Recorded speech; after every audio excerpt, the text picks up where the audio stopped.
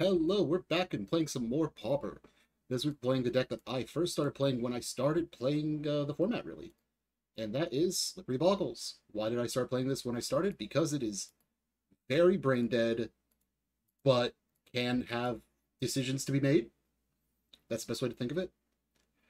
This deck is named after this little guy right here. A 1/1 hexproof creature. We have another 1/1 hexproof creature, and then another 1/1 hexproof creature. This one costs 2, though. Now, the way this deck works is, we get these on the field. Oh no, my creature, they're hard to be targeted by opponents.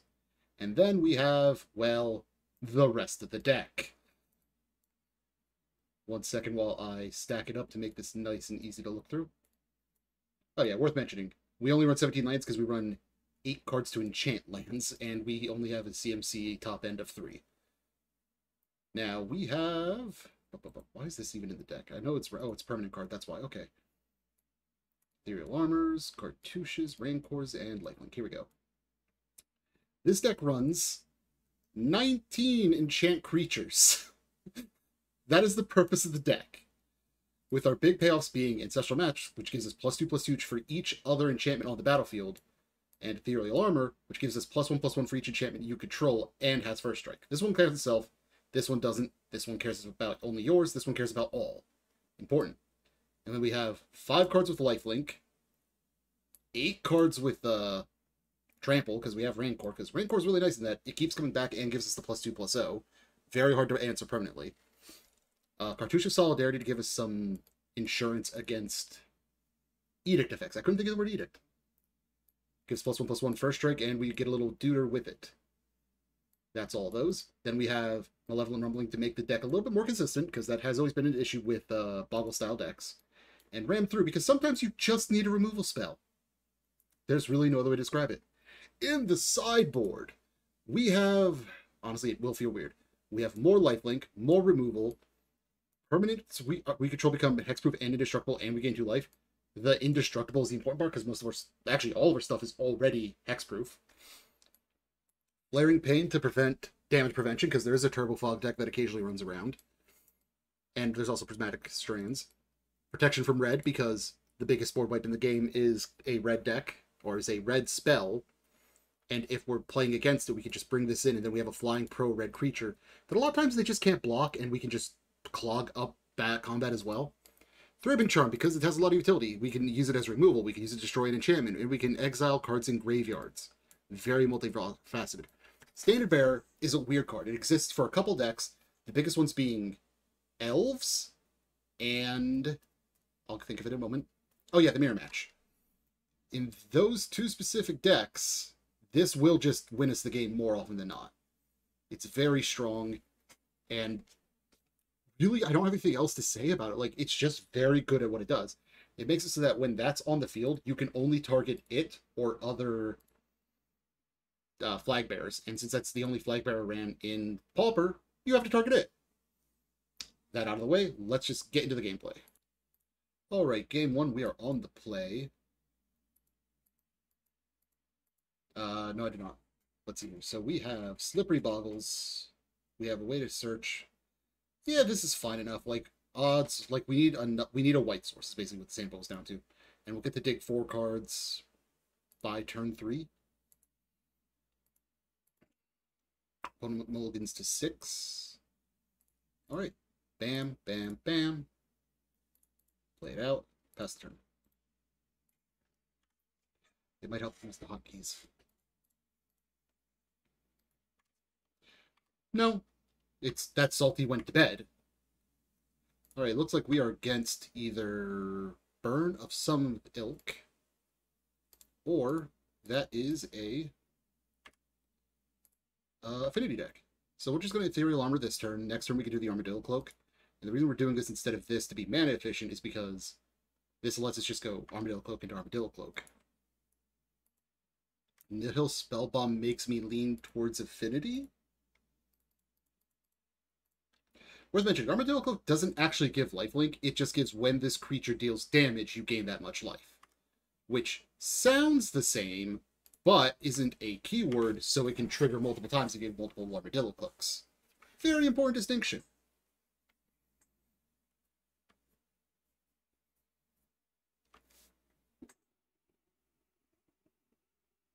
Ooh, okay. We will have to discard this Malevolent Rumble. This opponent have another Refurbished Familiar. It would not be very cash money of them. Okay, they're just going to Deadly Dispute not having the black mana to draw a card. But they did draw 2 off of the Dispute itself. This is lending towards the vibe of being Affinity, though. We're just going to make this stupidly big. So it goes up to 8, 11. Yeah, we just have an 11-9 First Strike Trampler with Hexproof. We're going to gain 22 health here. Yeah, opponent's just going to scoop it up. I don't really blame them. It did, by the way, Robin. So going into game 2, we don't really have Artifact Hate. This is the only card that comes to mind because they fairly frequently will run the Brain Fart, the Krark Clan Shaman. And if they run that, it can very much ruin math. Ram Through is probably not going to matter in this matchup. And I don't see Cartouche of Solidarity mattering because last I checked, Affinity doesn't run any Edict effects. Now, if they play one, I will eat my words, but I'm pretty sure they don't. Okay, so we have 2 ways we can play this. I think we don't have any pump spells, so I think we actually have to mulligan it. Okay, now what does this hand do? This hand does nothing without white mana, as of right now.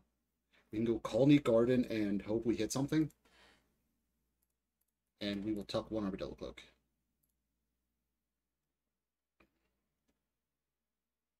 Yeah, we need to hit some form of white. Okay, that confirms that they are on Affinity. If they tap out, we will Rancor this up on our turn, assuming we don't hit a white source of some sort. Okay, Krark Clan Shaman. That is something we knew could come out. I'm really happy we brought these in. Utopia Sprawl at the top would probably be one of our best draws, otherwise just a normal Plains would do the trick.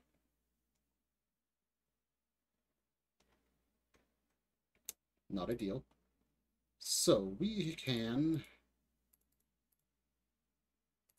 You know what, fuck it.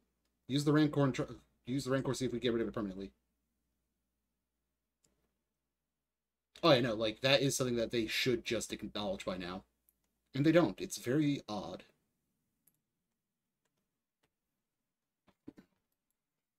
Yeah, we need to draw a white source, like, yesterday. Like, once we hit a white source, though, like, we get to go Falcon into Armadillo Cloak, into Armadillo Cloak, into Ethereal Armor, and life is good.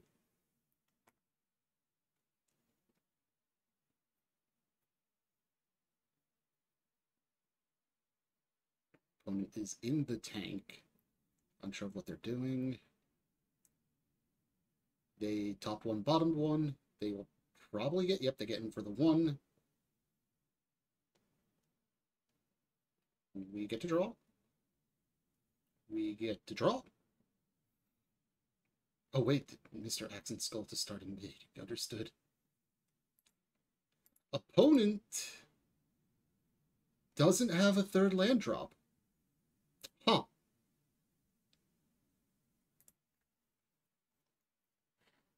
I guess we'll get in for 2 more. Like, opponent did mulligan, I believe. Yeah, they did mulligan to 6. I am going to, against my better judgment, put out a Slippery Boggle here, just to try and bait this out.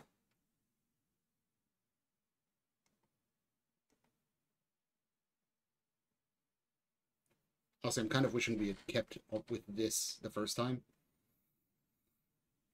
Okay, they did hit their 3rd land. Thoughtcast to draw 2. Opponent.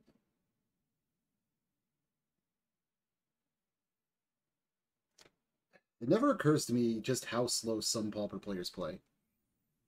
Right, they're playing a Nihil Spellbomb. Doesn't really do anything for them now, but I guess it's a sacrifice target. And, like, we will just offer this trade up. This is more valuable to us than this right now, as odd as that is.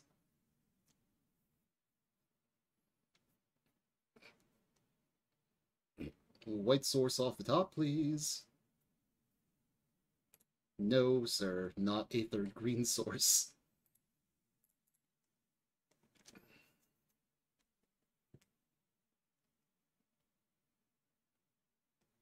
Does opponent also just have, like, a dog shit hand? Like, they will dig better than me. Do not get me wrong.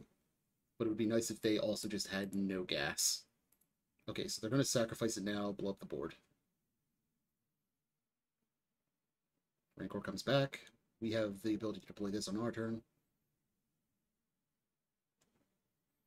Alright, they play the Refurbished Familiar. We will discard an Armadillo Cloak?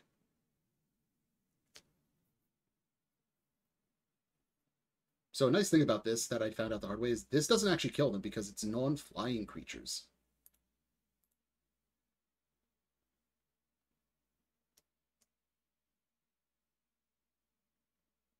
Okay, opponent plays a new Krark Clan Shaman. Yeah. I love it. For the record, those who are wondering what Robin is talking about, not that you can really make out her full name, it is a web novel, I believe, technically, called He Who Fights with Monsters. Highly recommended, very fun. I listened to the audiobook. We're going to play the Slippery Boggle out. Like, we need to force opponent to take game actions. Like, if we can force them to trade with the Rancor, like, that's better than nothing. Like, yeah, they're not going to lose this. But, like, it takes them off either a mana or a redraw, and it kills this as well for this to come down. Okay, so they do it now. And we can now play the Glade Cover Scout out. Oh, they actually physically published the books?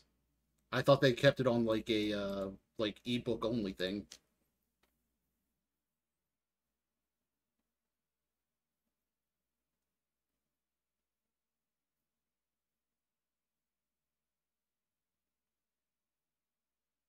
Opponent has 3 cards in hand.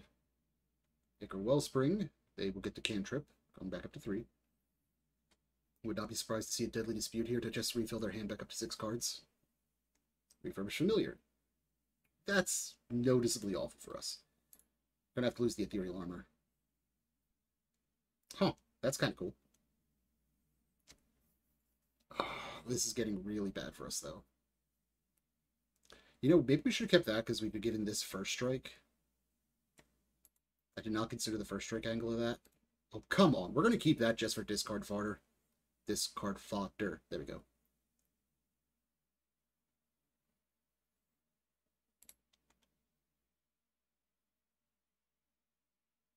Yep, we'll do the trade.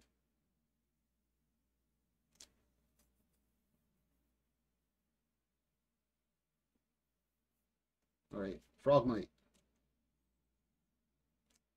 2 mana? Deadly. Oh, Reckoner's Bargain. They will draw 3 cards, gain 2 life. 2 from that one, that to clarify. Take 2, going down to 17.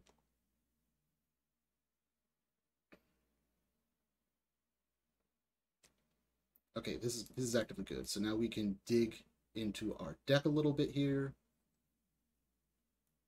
Okay, Abundant Growth is less than ideal, but it at least cantrips.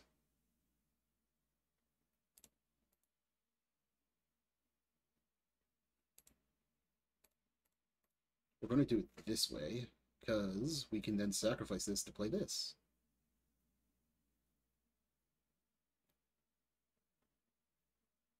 And we do get to draw a card off of this. That being said, opponent could have Metallic Rebuke, which would have been awful. So make white, sacrifice the spawn, Falcon. And we have it on the field. Thank fucking God. Now, once we have this on it, it will be out of range of Refurbished Familiar. But a second one would be miserable. Then we would need First Strike. And, like, this is also, like, one of the downs. That's bad for us. They can use that to get back in one of the Refurbished Familiars. Yeah, that's not good for us at all.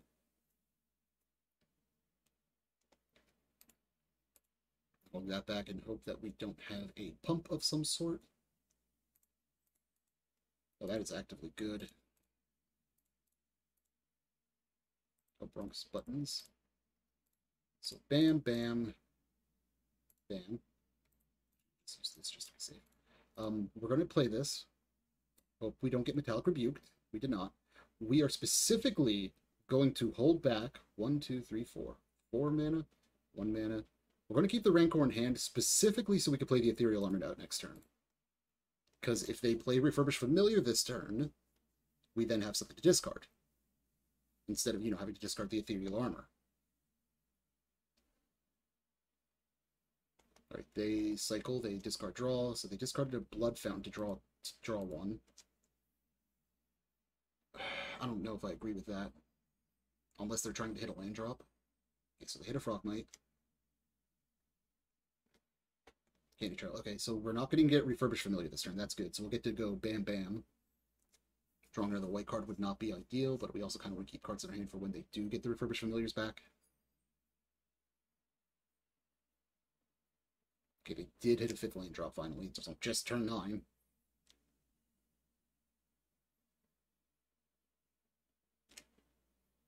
We eat 4. Thankfully, we're going to be gaining more than that anyway. I'm not convinced our opponent has Metallic Rebuke at this stage. And we get to play around it for free. Like, we do get to keep up 3 mana here.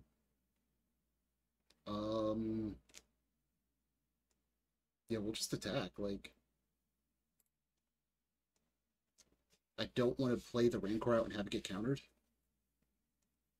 So keeping it in hand to have it, and the Glade Cover Scout so that we can discard it seems like a better play. I don't know if that's true. Right, opponent is making 2 mana, sacrificing in Frogmite to go up to 11 life, because it does care about the CMC of the creature sacrificed. Or the CMV. Oh, they have Cast Down. Interesting. Did not expect that. That's bad. That's very bad. So this becomes a 3/3 flying indestructible now, I think. Yeah.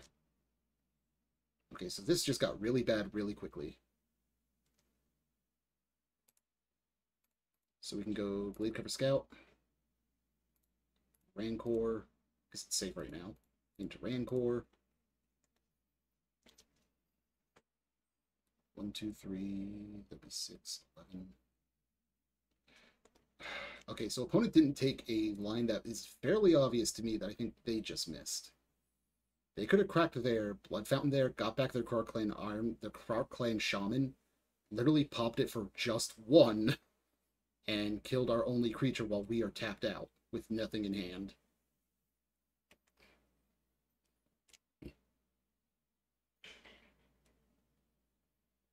And like these would have gotten in for, like they could have even gotten in with these first. And this you could be attacking with for free, dude. It has flying and indestructible, like. Okay, there we go. That is what we needed to hit. So them not attacking might have just cost them the game, because had they hit, we would have been down to 6. We would have died on the swing. But now we get to 1, 2, 3, 4, 5, 6, 7, 8. Like, they probably have a fucking... Yeah, they've got to have Galvanic Blast here. Like, a single Galvanic Blast still kills us. They could have blocked that. That would have been 3 damage prevented for free. It is indestructible. Opponent is playing very sloppy. I don't think they're familiar with the deck, really.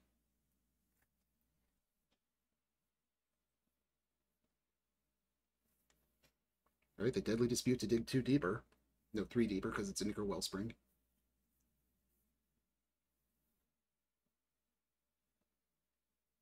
What the fuck is this?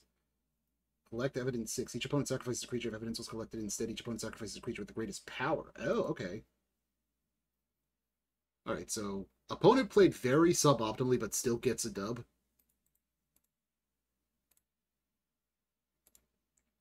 I'm not mad that we lost. I'm mad that we lost despite our opponent playing empirically bad as far as I'm concerned. I'm gonna cut lifelink here. I'm gonna bring these cartouches back in. I'm gonna cut once along the Ledgewalker since this fills the same role.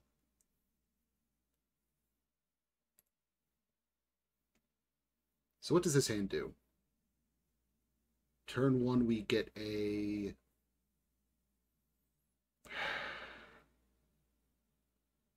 Plains? Like, this hand isn't exciting, but, like, we get to dig, so I think we keep it.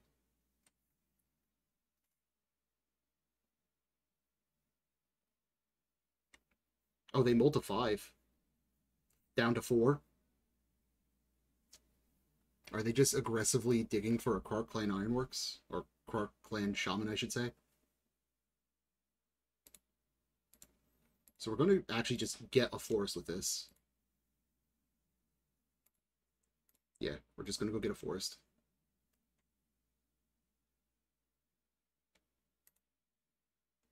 And we're going to get that F6 value, because on our turn, we're going to go forest, Utopia Sprawl, making white, Malevolent Rumbles, probably. Alright, Vault Whisper into Blood Fountain. Oh, perfect. White. Rumblings? Creatures. That's a creature. Okie dokie. Alright, opponent has basically this turn to try and murder us with a... Well, not murder us, but present a Quark Clan Shaman, which it looks like they are not. We will just discard this Sheltering Landscape, I believe. Yeah, because the rest of them increase our enchantment count, which is very important.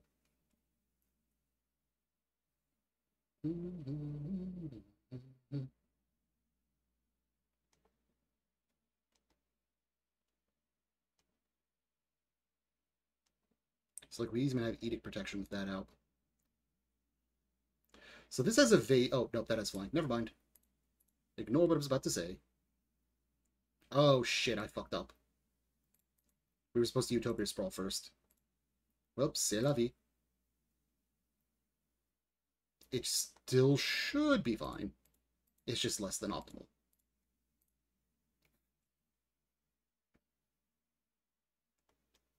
Alright, so we have a 4/4 Hexproofer. We have something to sacrifice in case of an Edict. Unless they do that Extort thing or whatever the heck it was. Okay, they just got rid of their cast down. They play Necro Wellspring to draw a card. There is a tiny flaw here that is getting on my last nerve. That is a Mere Enforcer. Opponent gets in for 2 in the air. Okay, so we're going to fix this now. So, bam. Utopia Sprawl, naming green. No, we'll still name white. Make green. Malevolent Rumbles. We'll take the Falcon, I believe. We'll take the Falcon. Because this actually has flying. And that could matter later. Play the Falcon. Get him for 5. They can trade here if they want. We do have first strike. Like, they got rid of that cast down, so, like, this becomes harder for them to remove, which is very nice. I think opponent might have just a 6 through their turn. Okay. We're going to put that out because we want discard for reverse familiar purposes. We are going to get in for 5.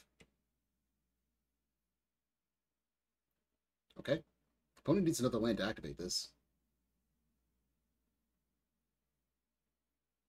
1, 2, 3, 4. Great breath weapon. Literally took care of nothing. Let me phrase it. Took care of nothing that mattered. Alright, they draw 2. They candy trap a scry 2.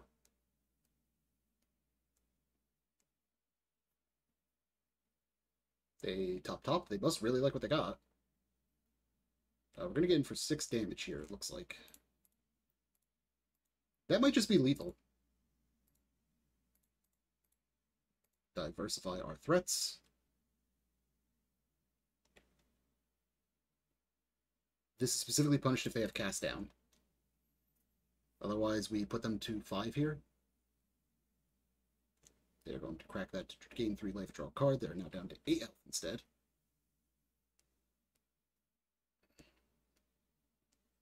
If we're familiar, we kept this so they don't get the cantrip. Yeah, I kind of wish I kept the forest in hand just in case now. Reckoner's Bargain, they go up to 10. A Trample Enabler would be fantastic.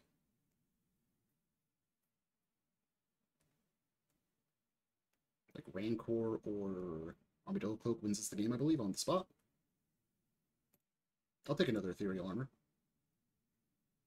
We are going to put it on... We're going to put on the Glade Cover Scout.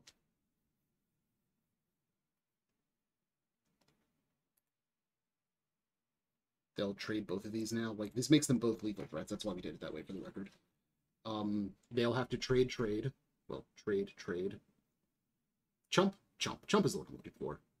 An opponent is at 2 cards in hand, but they can then sacrifice this to get new creatures back. If they remember this time. So they go 1, 2, 3, 4. 1, 2, 3, 4, 5. Yeah, they could just get back double familiars. Now they could definitely get back double familiars.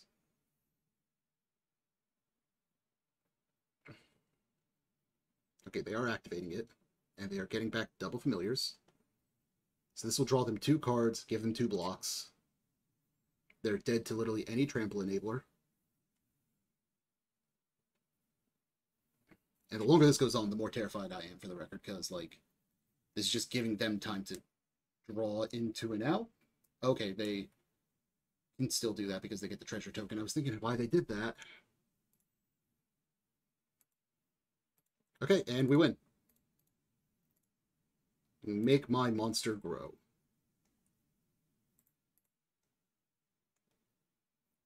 So this has First Strike, Trample, and Hexproof, and Lifelink. We win the game. We win the match. On to match 2. Right, on to match 2. Opponent was last seen playing Rakdos Burn. Oh, this hand's fantastic. We don't have a way to make white mana, but, like, we actually have plays. We're going to keep this.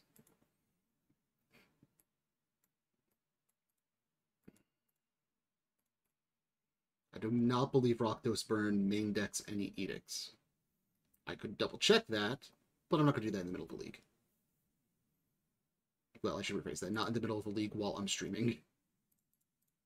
Rancor on the Blade Cover Scout. Get in for 3, please. Thank you. Have a nice day.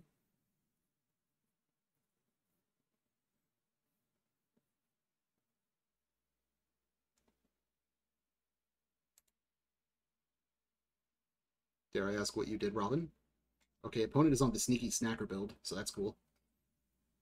We have a 3rd land. That is actively good as well, because Ancestral Mask now. This can now swing in through the Valdaran Epicure. Ah, that's fair. Alright. Opponent can just go in for 1 we're not going to block, just in case they do have an edict. If we draw white, we play this Armadillo Cloak, and the game's over. These were really cool addition to Pauper, by the way. I like them. I don't even know what they call them. But they come into play tapped, they make 2 colors, and they deal 1 point of damage to target opponent. Like, I like it.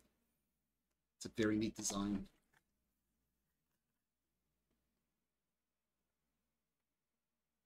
Alright, opponent drains us for 2, and they get 2 blood tokens. Okay, deck, I have enough forests. I see you, but I need white.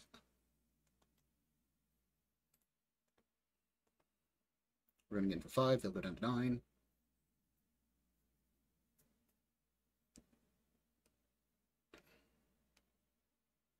Alright, Faithless Limb, they will get back their Sneaky Snacker, comes to play tapped. And they will probably get 2 Madness triggers here. Yep, double Kitchen Imps. I believe those are 2/2 hasty boys with flying. Oh, that's an Almonds of the Veils. That's even worse. That is a Lightning Helix to our face. We go down to 11. 9, 10, 8. We're going down to 8 here. Yeah, we go down to 8. White off the top, please. Fuck.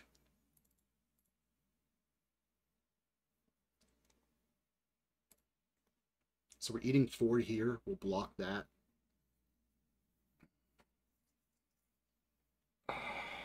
This is the downside to Boggle. Sometimes you just run cold. Right, opponent draws 2, discards 2. What are they discarding? That's another Kitchen Imp.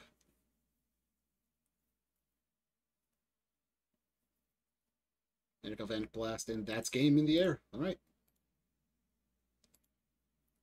Nope. Nope. Nope. Nope. Alright, we were a bit away from hitting that white source. Damn, that sucks. Spirit Link in because we need Life Link. Rewind Falcon because they will be bringing in red. Cut the Wool Edgewalkers because once again they fill the same niche. We don't need Rain Through for this matchup. Run it like that. Well, yes, we would like to be on the play. No way to make white, so mulligan. No way to make white, mulligan. This we have to keep. Put back a Cantor and we got Rancor and that. This at least gives us the Malevolent Rumbling to play towards. Like this can give us an enchantment that allows us to make white. We also just don't have a creature, so that's unfortunate. But once again, we have this. This fills a lot of sins. Perfect. Now this needs to give us a creature. Perfect. We got a creature out of it. Malevolent Rumble gives... A lot of sins are forgiven via the power of the Rumble.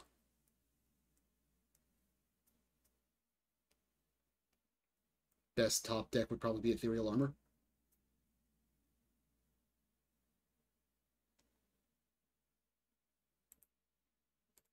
Okay, that's cool. So they get their Sneaky Snacker back. So we're going to go Utopia Sprawl, bam. We're going to name green because it makes this turn better, specifically. Gladecover Scout. Into Rancor. Into Spirit Link. And this is where we pray that our opponent doesn't hit us for 1 on the board. On the floor, whatever. The ground. Need a way to give this first strike or increase its toughness, though. Because otherwise they could just walls with X1s. Okay, they get a 2-2. They have another Sneaky Snacker in the graveyard for next turn. Okay, they are going to just attack with that, with the intent of blocking this. That is perfect. That gives us the first strike we needed.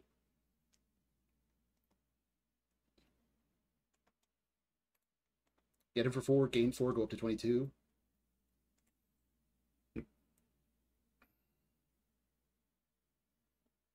That was great. What's opponent doing? Another Faceless Looting effect. Faithless Looting style effect. Yep, demand answers. They'll discard their second Sneaky Snacker. They'll get 2 this time. That's actually really cool. Bad for us, but very cool. Can a brother get his big enchantment, please? Because this is 8 damage a turn right now. It's not a big enchantment. You can get him for 5. We're going to go back up to 19. Armadillo Cloak, Lifelink. Okay, I'm happy I kept that now because now they don't get the cantrip.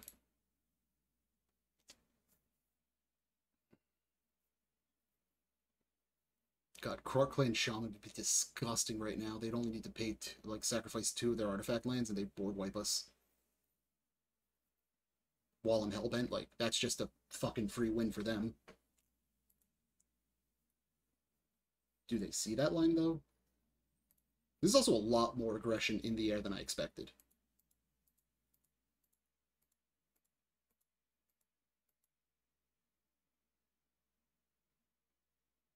Okay, demand answers. They're going to drain us for 2 here.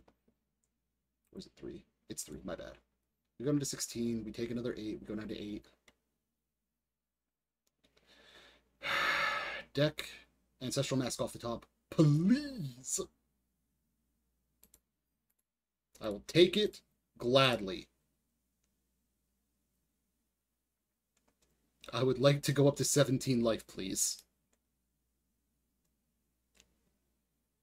Can a brother get a name, man? Oh, thank God for Spirit Link. Really happy we brought that in. Opponent is now in the Abyss. Yeah, they have 6 cards in hand, but we have a 9/7 first strike trampler with lifelink effectively. It's not looking good for them. They would need to deal another 5 damage plus this. Another 4 damage. Oh my god, they got it. You crazy son of a bitch. Damn. I'm not even mad. Wait, did they say something? No, too late to see now. Alright, well, on to match 3. Alright, on to match 3. Opponent will be on the play. And we are seeing one very common occurrence with this deck. It loses to itself, where, like, you don't draw the right half of enchantment versus creature, or you don't draw the white source. And it's just... It's a consistency thing, because you don't really have a card advantage engine. Like, a Snake Umbra-like effect would be fantastic in this deck. The 1-cost one, I think it's called Keen Senses, though, is an uncommon. But it just doesn't exist. In Pauper, that is. Opponent is in the tank, apparently. Okay, cool. So, this is a good hand. Assuming that they are not on Ponza, this is a good hand. That's another reason this deck isn't top tier. Tier 1.5, maybe. So if they're not on Ponza, we go turn 1, Utopia Sprawl, into turn 2, Glade Cover Scout, and Abundant Growth. And why Abundant Growth first? Because we want to try and hit our land drop. Okay, red. Is this red synthesizer? This is red synthesizer. Okay. They don't have the artifact, so this doesn't have haste. They also kept 7, by the way, so like they were happy enough with their hand. Utopia Sprawl, naming green, please.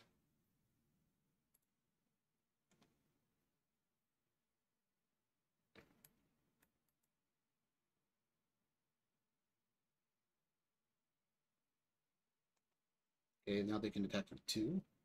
4. They can attack for 4. Kind of wish we had said white now, because we could have then gone Glade Cover into Cartouche. Okay, we still can. Good. So, Abundant Growth over here first.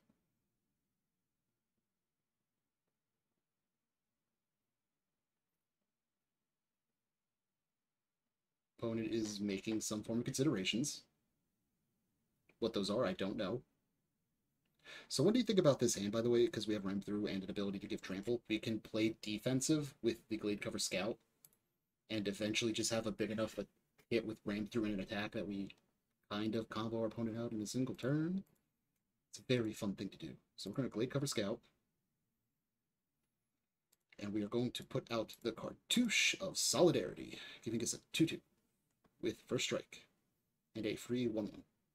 This 1/1 we will probably freely trade while killing the other one. Okay. Do they attack? They do not. Good for us. If they had tapped out, we would have made this huge, but they did not tap out. So, I'm going to Ancestral Mask this boy. Make him big. Make him chunky.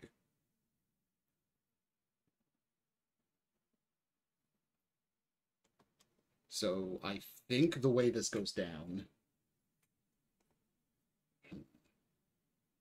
If we hit a land, I think life becomes better. An untapped land. Because if we hit an untapped land, we go Abundant Growth, Rancor. This is then a 14-12. We attack and ram through as well. And that should just be lethal.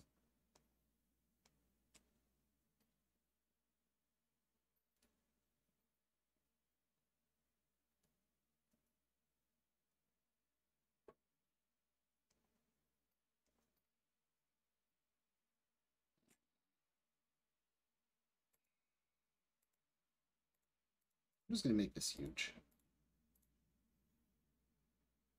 And we could literally just Rancor ram through next turn without even attacking.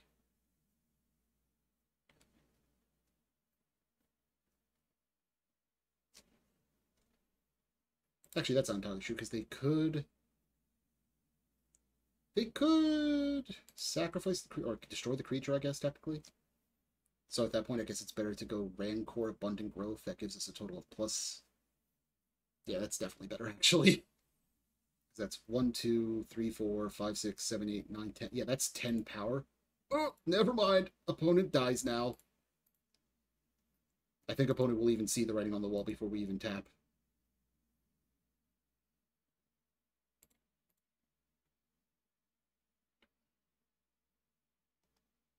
Yeah, opponent just concedes to that. I don't blame them. Okay, then. So, Falcons in. Ledgewalkers out. Spirit Link in, probably. Ram through, probably don't need it despite how that looked. There's an argument for the safekeepings. But what do we cut if we bring them in is the question. It would probably be the Cartouches of Solidarity, actually. I think that's an easy cut, so let's do that. So opponent gets to be on the play again. But that kind of highlights what I was talking about, like, sometimes you lose to your hand, other times the hand just gives it to you. This hand is a pretty solid keep. Like, this does nothing on its own, but we do get the ability to dig with Malevolent Rumble. And we just have a pro-red creature that we'll be able to wall with for a while trying to bait out removal with this. Actually, it doesn't even sound right to call it removal. Bait out gameplay actions. That's a fantastic turn 3 draw. So we'll play this turn 1. Turn 2 will be the Falcon. Turn 3 will be Armadillo Cloak, probably on the Falcon.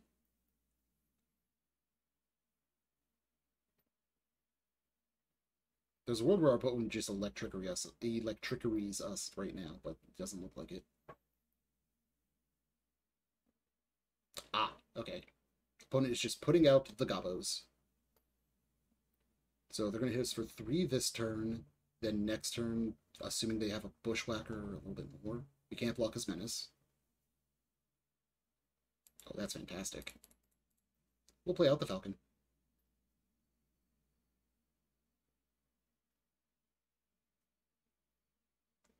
What we do with our next turn will be largely determined by what our opponent does this turn, because I don't think they get to kill us, point blank. It might get close, but I don't think they get to kill us.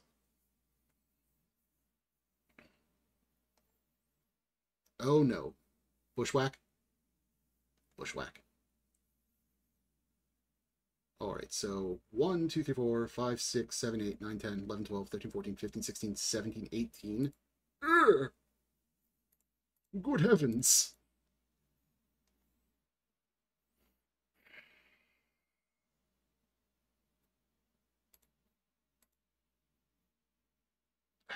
Fuck. That was huge.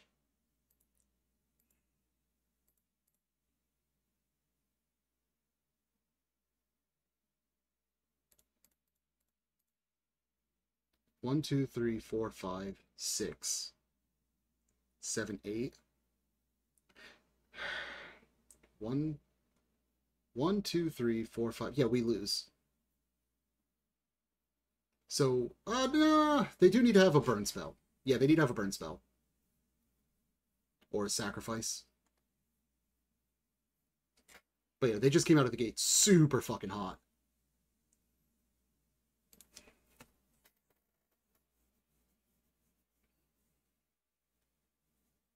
Yeah, like if they just have like land and synthesizer in hand, for example, and the synthesizer hits nothing, like we're fine enough, but like they just need some form of action. That's definitely enough. Okay. Yeah, like next turn we would have gotten to go Rancor and Ancestral Mask, and that just would have been game, but like opponent came out of the gate super fast there. Alright, run it back. Like, sometimes the opponent has the nuts. This hand is perfectly fine. We don't have a way to grow, but like, this is a turn 2 Falcon.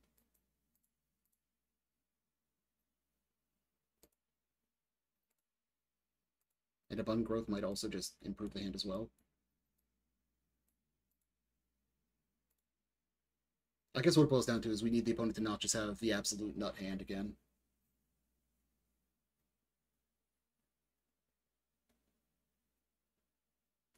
And even then, us being on the play as opposed to the draw might make a difference in that regard, because like that lets us get to 3 and make our turn 3 plays and all that. So abundant growth. see, that's great. So we'll be able to go turn 2 Hawk, turn 3 Rancor Lifelink. I know I tapped those Lifelink Rancor, but you know what I meant.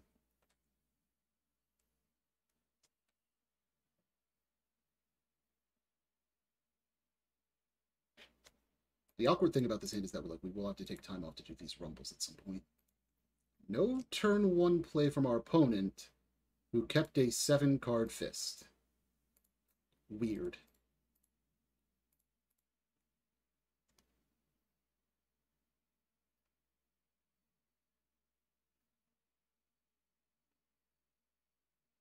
Okay, Synthesizer. That will get them a land drop. That's probably why they didn't play anything last turn. They wanted to make sure that they could land drop off of it.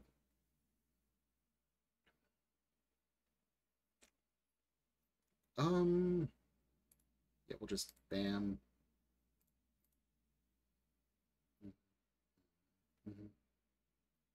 And they just concede to the showing of Lifelink.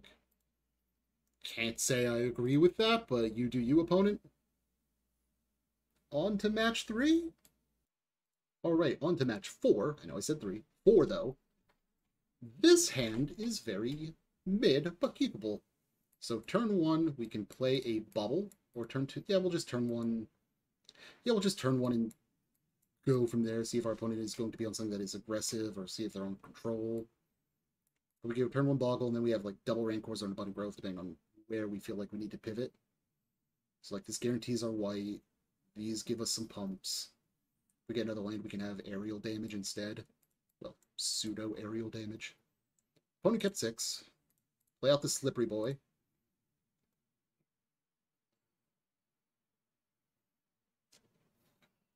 They were last seen playing Ponza. Okay, they're not on that today, though. Okay, that's a fantastic hit. Abundant Growth.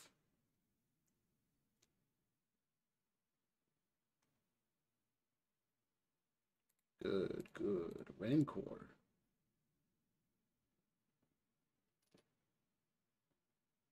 Opponent Swamp Cycles. Are they on that Jund Revival deck? I have seen the Jund Zoom deck running around occasionally.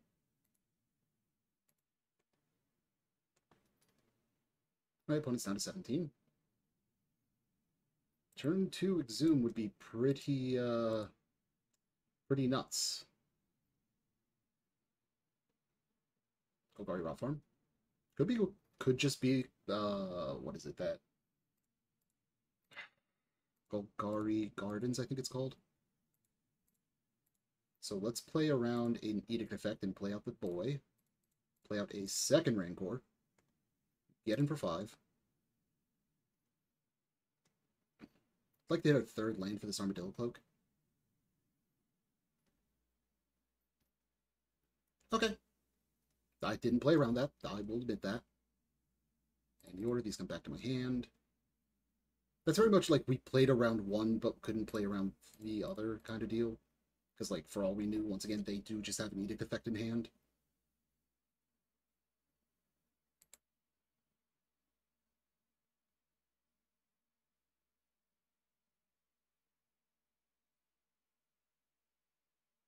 Yeah, like that. So, like, had we not played... Gladecover Scout is by far... No, Rancor is the best thing to have when your opponent is on removal, by the way. Especially when it's sorcery speed, because it's like, alright, keep removing it. And every other creature I play for the remainder of the game. Ooh, okay. So yeah, this is definitely Golgari Gardens then, based on what I'm seeing. Or like, if opponent doesn't remove this Gladecover Scout, we will be swinging for 7, it looks like. Like, I'm not going to put non-renewable resources on the field while I think that they can still answer me.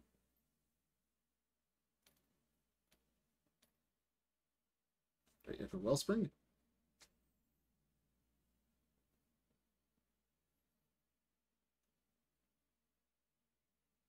Tithing Blade 2. We have a deck specifically designed to play around removal, and this deck plays around our playing around removal. Lame.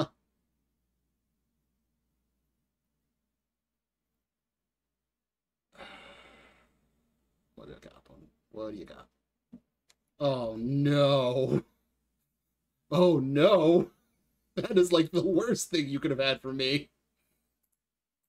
I'm going to call it there. Like, this is one of those things that, like, we would be in a very prolonged match going forward. Alright, so... Raven Charm is actually very useful in this matchup, because they care about the graveyard. Lifelink is less important. Ram Through is potentially important, but not necessary. Rancor is the GOAT. I will hear no disagreement on the matter.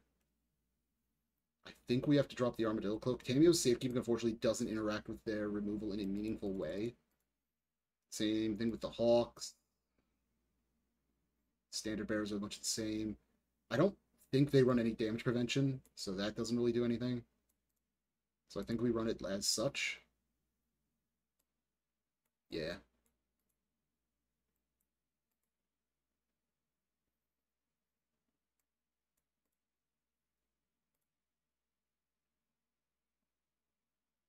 With any luck, we get out of this nice and simple.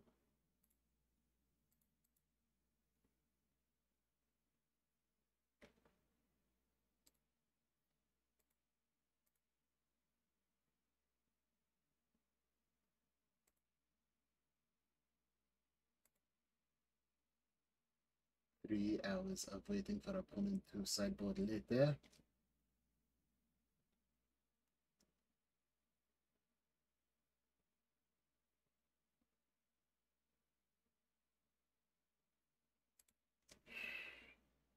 Alright. I should have paused there. Okay, so this hand is miserable when our opponent inevitably... Actually, this hand just does fucking stone cold nothing. This hand is good if our opponent doesn't just have an edict. So, let's just get that out of the way and have it happen to us right away. Like, this is just a miserable matchup. Like, they run at least 4 edict effects and then at least 2 -X effects. Like, just by and large, this is not a matchup I expect to win 9 times out of 10.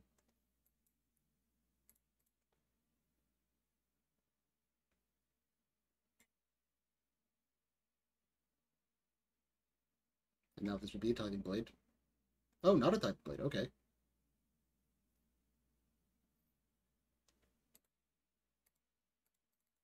We'll play out the Armadillo Cloak. Get in there, gain some life and trample.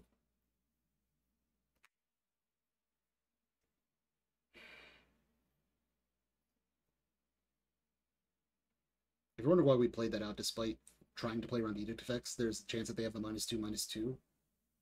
Okay, there's the Titan Blade. Yeah, like, we can't just play around it for the entire game. Like, we have to devote resources. Now we need to draw another creature.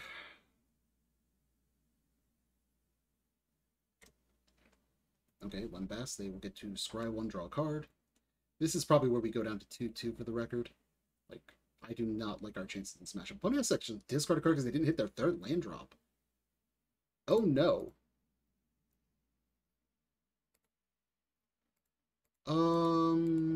This does nothing. Like, it can't even deal damage right now. Like, it can exile this bargain. That is the extent of what it can physically do.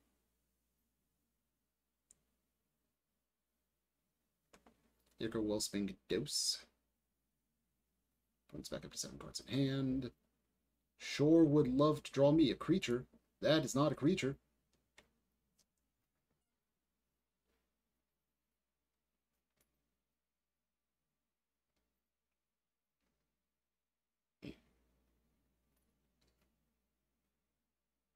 The longer this goes on, the more it kind of starts leaning towards my opponent being in control of the match.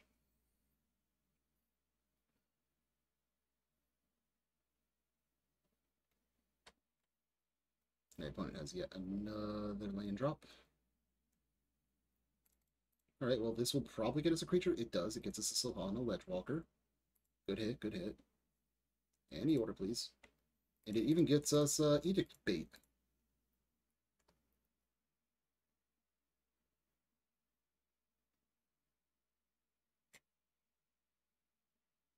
So now it takes 2 EX to clear the board, or targeted removal, or the --X. But like a single edict effect isn't enough to clear our board now, is the point. We'll be able to go Rancor Ancestral Mask, get in for a good chunk of damage.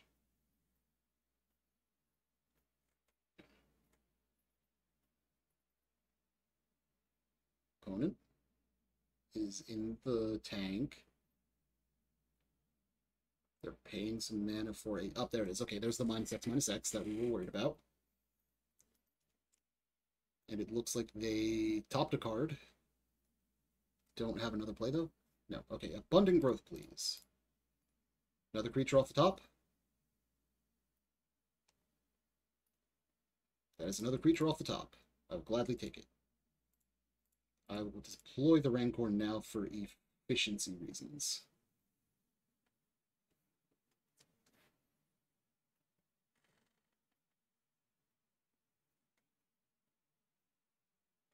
Titan Blade 2. Troublemaker. It was bargain, exile target artifact or enchantment opponent. Okay, so they're going to get to exile in our enchantment we have. Neat, I like it. Goodbye Rancor, probably. Yep. That is annoying, but fine.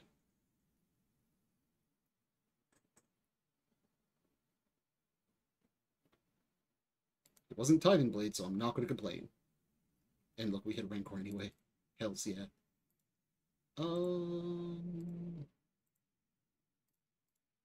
Yeah, let's run out the Ancestral Mask.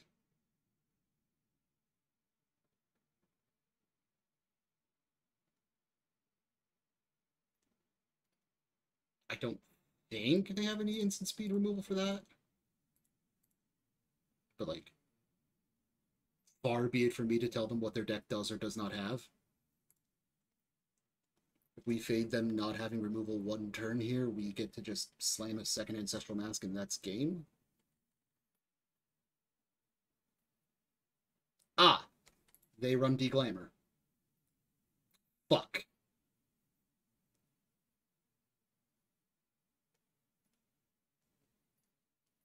Alright. Glamour was not on my bingo card today. Gonna keep it real. Should be, because I know that people run it for the artifact lands.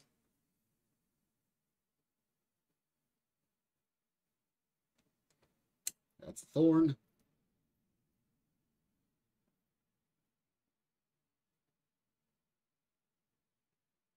That is not a creature, unfortunately. Fudge nuggets.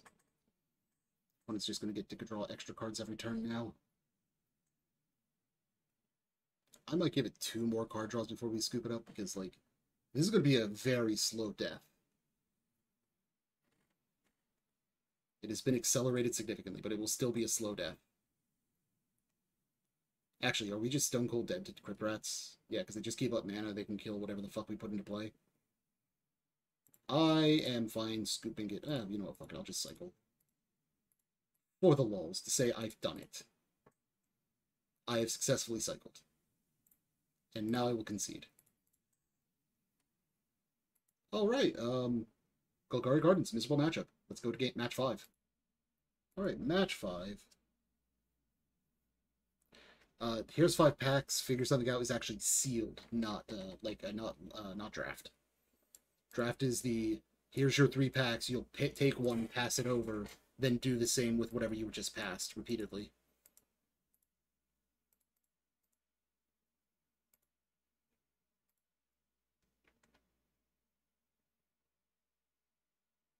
Isn't this this is the guy we just played?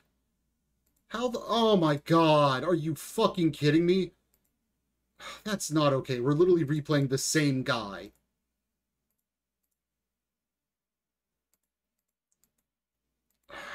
Fuck me.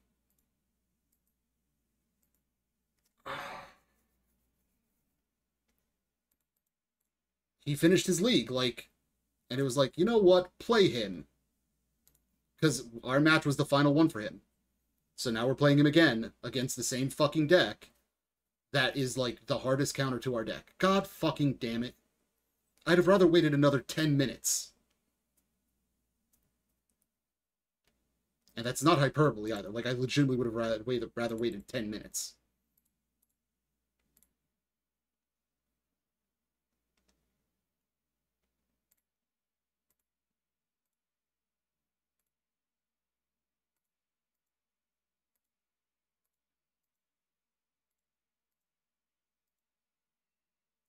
Fuck me. Maybe I should have cycled that, actually. We're going to get in for 3. It's absolutely not going to be enough, though. Like, just one edict effect ruins us.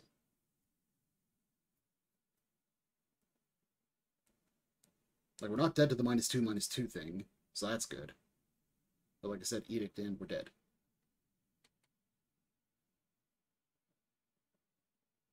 Okay, not an edict. So you're saying there's a chance.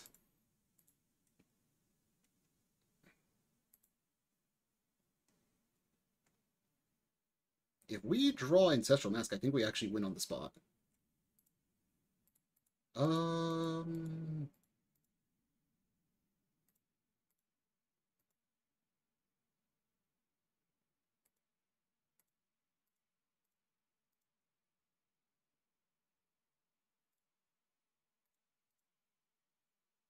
Push an extra 4 damage through.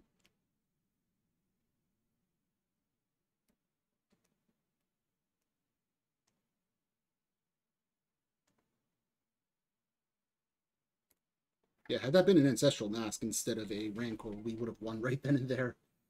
Which would have been the nuttiest win I think I'd have ever gotten with this deck.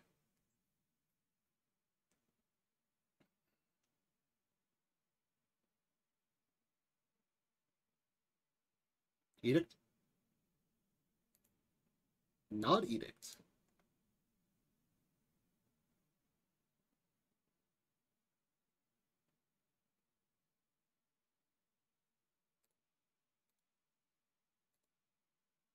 Don't give me hope.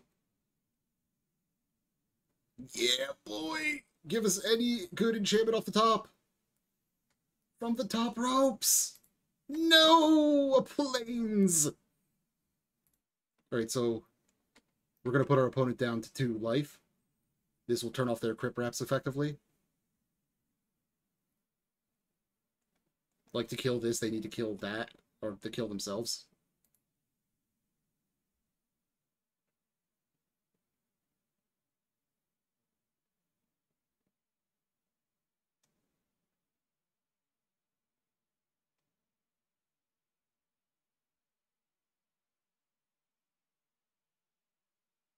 Okay, Reckoner's Bargain, they go up to 4 health. An untapped Black Source, they can then Crypt Rats for 3. They hit the Tithing Blade. Rancor goes back to our hand.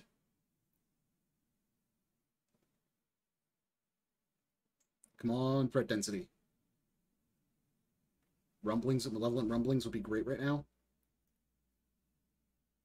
Oh, wow, yeah, that's fair. Oh, fuck, yeah. Yeah, that's the shit. Creature.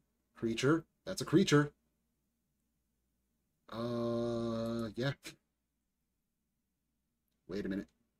Wait. This is going to sound dumb. We're getting a creature token right now. Yeah, okay. This is going to look stupid. We get the Ethereal Armor. Any order. We get a creature token.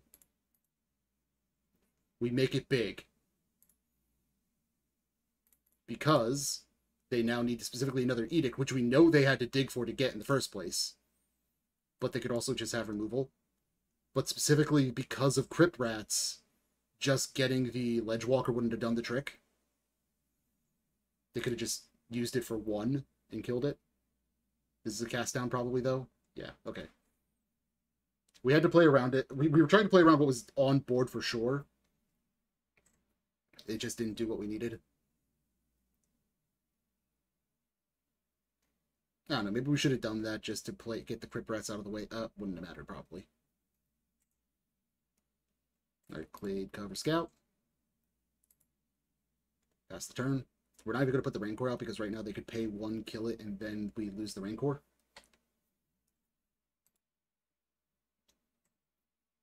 Like, forever.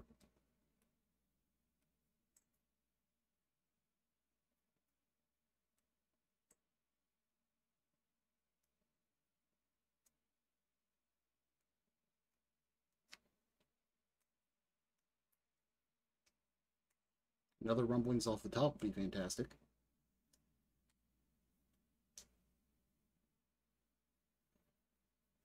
Though realistically, I think we are just boned. I'd have attacked there.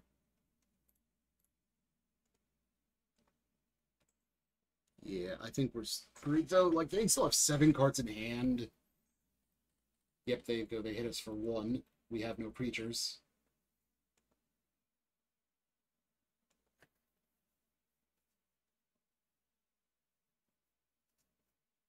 They pay 2, Director's Bargain, another Tithing Blade away.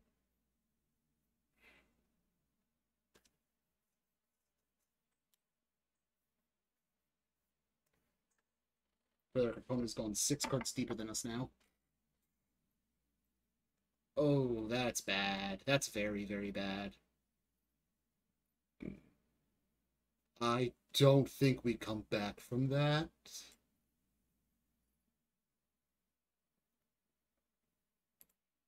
Fuck me. Yeah, concede. Like, rumblings would have maybe done something, but like 3 land, like hitting those lands is just fucking brutal. You know what? There might be a world where we just try to ram through to get an early kill. I know that sounds dumb, but I think that's what we're trying to do.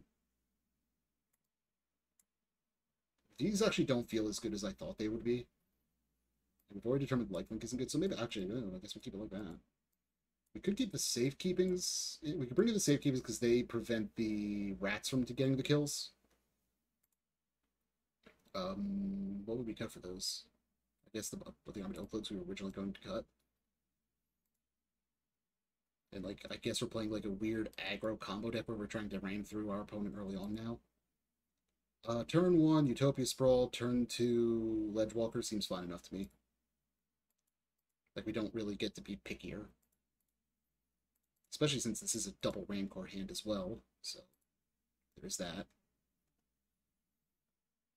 Level Rumbling can become very good. Excellent, excellent. Okay, now we're wishing we had named green. I guess not, because now we get to turn that on. We're playing into if our opponent has an Edict effect now.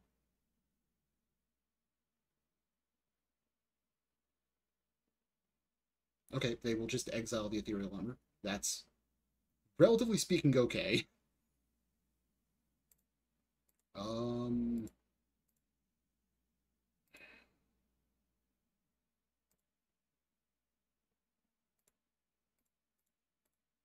Play around the Edict, I guess.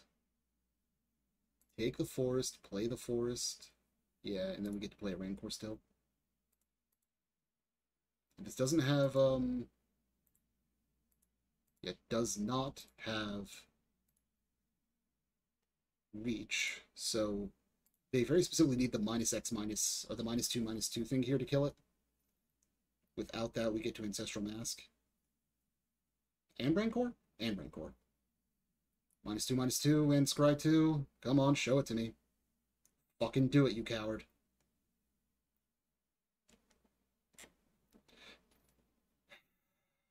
Does opponent have the one of? No. Oh, wait, is it an instant?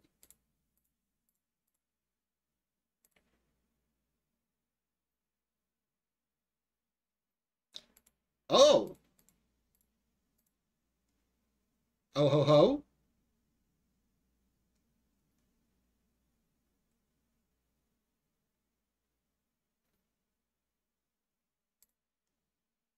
We get in for 11. Moment's Peace. What's going on here? Okay, Deadly Dispute. Okay. So they're digging 2 more. They get a treasure token.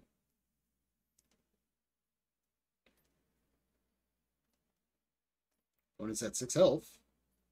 I can see the finish line. They need double removal in some capacity. which isn't actually hard for that deck. Like, they run a lot of removal, and they have 4 mana. So, like, target removal on the spawn followed up a Tithing Blade would get us. We then have Slippery Boggle, double Rancor. Actually, we only get to play 1 Rancor.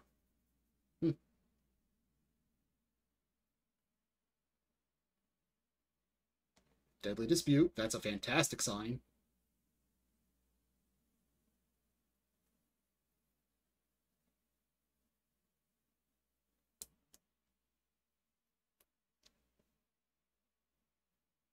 Opponent is thinking about their actions. Like, this is very much, they need to answer this now or they are dead. If they answer the Ancestral Mask, they go down to 1. Oh, fuck it, they didn't have it. Okay, cool. Hell yeah. Oh, if they answer the Ancestral Mask, we had a new one. Oops. Alright, we just whack the receipt, the submit button. Re-whack the submit button. We're actually tied, though. That's better than I was hoping for.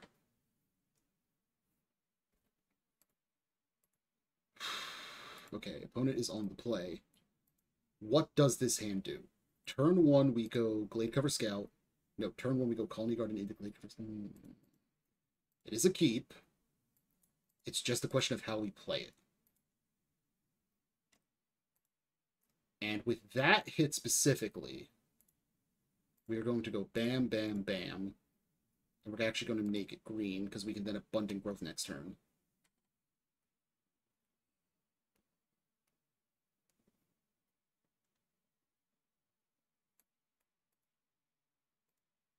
So we're going to Abundant Growth to draw a card first. We're going to play out the Boggle. Play out the Colony Gardens. Pass the turn.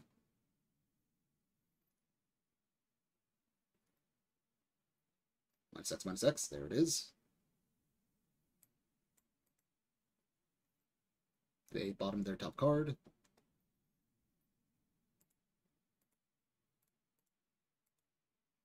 Glade Cover Scout into Rancor.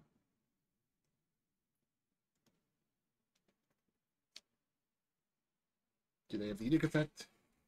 We're going to need to probably draw another creature or 2 to get through this game, but, like, we have the potential ability to win here. Okay, so they're cycling. Like, our dream right now is to, like, get 1 untap, they play any creature, and we hit a land. Okay, that's fantastic. That is possibly the single best draw we could have gotten. So, I think we just take... It's a question of, do we go for super high upside, or do we go for the long game? And I think we take the super high upside. Any order, please. We're going to play this Forced out. And we're going to attempt to Ancestral Mask.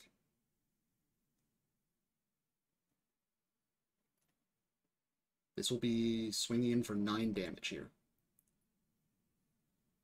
So they need to answer this cycle in some capacity.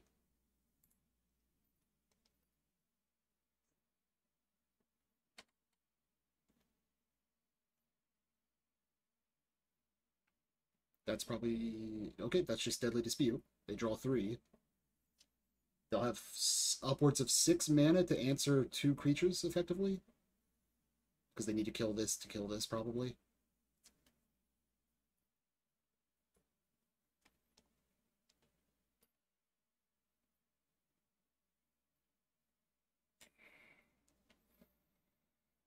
I am chomping at the bit for the record. I would love if our opponent just played a Colony Garden and, like, killed the Eldrazi spawn. That'd be the most hilarious timeline. Okay, Drown in Sorrow, number 2, kills the Eldrazi spawn token. Do they then have the Edict? Like, they have exactly enough mana. That's a Colony Garden.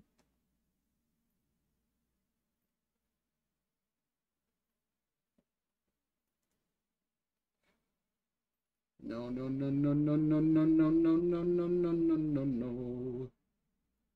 Okay, they declared the mask. Oh, it dies. Okay, I see, because we had gotten the minus minus. Okay, I see how that works. I was so confused for a second. I was just like, oh. Okay, fuck. Life has gotten hard.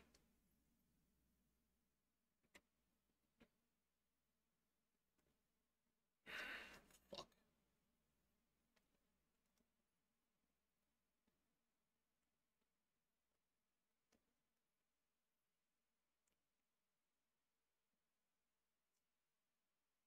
Okay, opponent.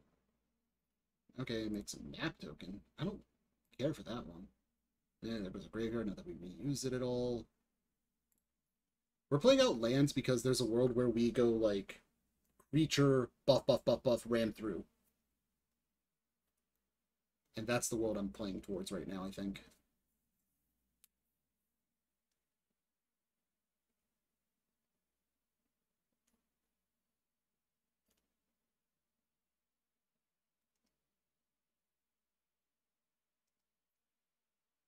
Though, you know, if they get a Crypt Rat out, that could be hard to do, because then we would need a Tamiyo's thing. The point is, we're not on no outs. That is not what we needed.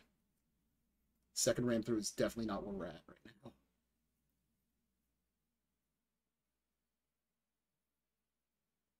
Yep, crack the Lembas with the Deadly Dispute to draw 2 cards.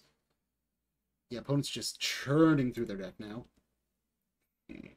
Oh, we were so close.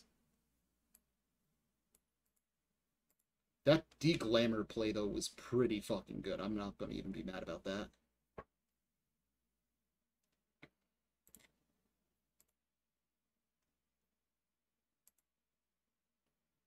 Wait, that's just a troll. We could blank that for the foreseeable future. Or we could just kill it. Okay, so 1, 2, Ledgewalker. 1, 2, 3. That doesn't kill it, does it? Hold on. 1, 2, 1, 2, 3, 4, 5 mana. Oh, this is going to be funny. Rancor this.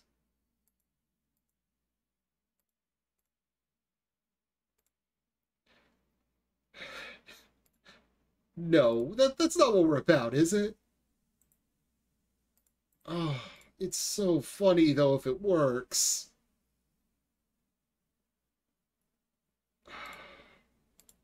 Yeah, ram through.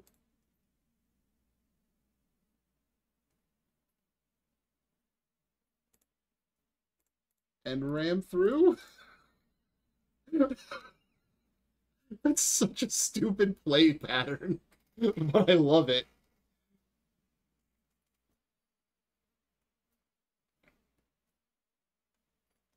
Oh, there's the Colony Garden that we would have loved to have them played.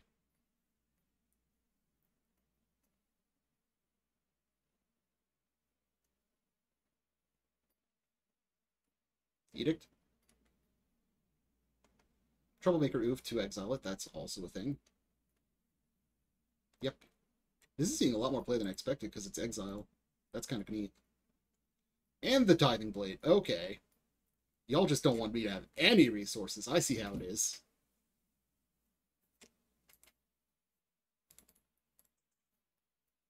Well, I'm going to take a look at the top of my deck and cry as I hit nothing. Ugh. Give me the Armadillo Cloak. I will gladly take the creature. Any order, please. And against my better judgment, I am going to put said Armadillo Cloak on the Eldrazi Spawn token. Okay, yeah, they had the removal. Hey, gotta fucking try, right?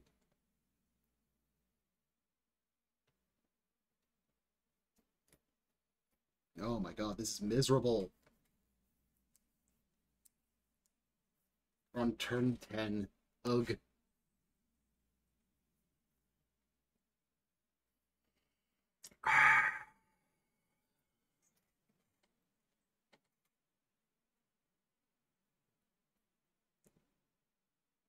For 5 mana, what are they doing? Oh, they make the Tithing Blade flip.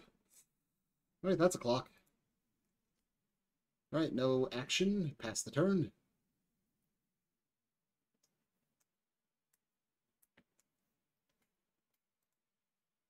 So that's what, only one Tithing Blade used so far?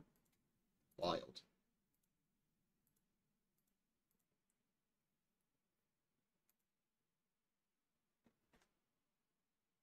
Fuck.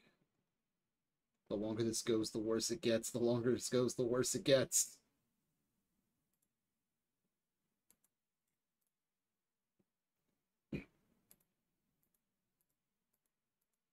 We've actually churned through more of our deck than I realized, though. Like, we are down to 34 cards to their 31 only somehow.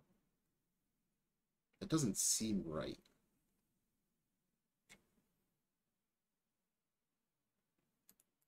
Yeah, that just doesn't seem right.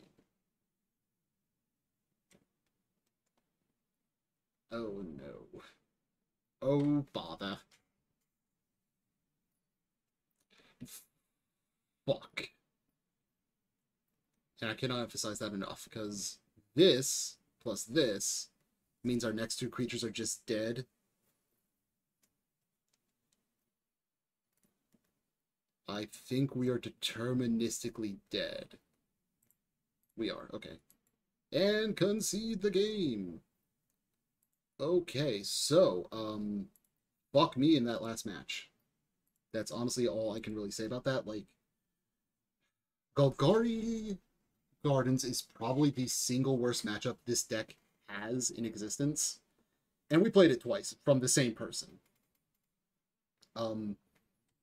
First match we did lose to our own deck. Like, we might have had to have mulliganed a little bit more aggressively, but like, you saw a common occurrence in that regard. Like, this deck is really good when it draws the right half of the deck.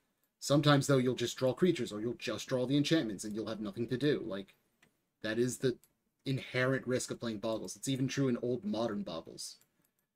But you can see how it's also really fun. One thing I might change in the future is putting in the Black Acolyte, whose name I can't remember. Obsidian Acolyte, I think it's called. Let me just double check, because I think I have a copy. Yeah, here it is. Obsidian Acolyte. Because, you can get around some of the stuff that that deck does. I don't know if Golgari Gardens is enough portion of the metagame to make it worth it, but it might be worth looking into. Tamiyo's safekeeping would have been nice only in that last match, really, because it's the only time we're really susceptible to damage is with Crypt Rats. Considering we also have these. But, like, I don't know. Maybe we should have been bringing these in against red decks in general. Like I said, this is new tech, so I'm not that sure. Just like I'm not really sure when we should be bringing in Thraben Charms. But yeah, all around, the deck is very fun. You just need to be pretty aggressive with your mulligans. We never saw anything that would have made this happy to be in the deck, which I'm not going to complain about, honestly. Like, I would not have wanted to see a Quarian Ranger deck in today's day and age, because that usually means Walls, and I think Walls beats this deck, unless we get a really good start. But, yeah, all around, it is a fun deck. It's, like, 5th or 6th in the metagame right now.